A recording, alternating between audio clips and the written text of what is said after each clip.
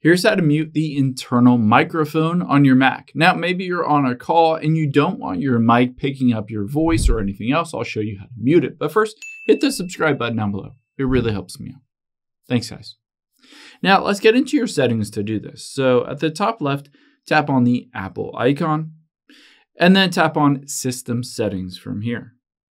All we need to do once we're in Settings is go down, and you're looking for Sound right under Notification. Tap on that.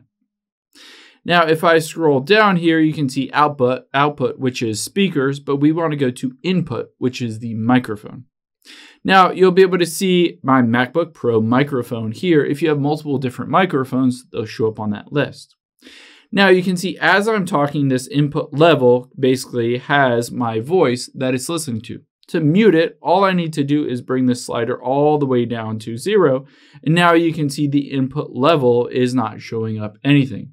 If you wanted to unmute it again, just bring it back to a normal level and you're good to go. Hope this helps. If it did, hit the like button down below and leave a comment if you still have any questions. Thanks, guys.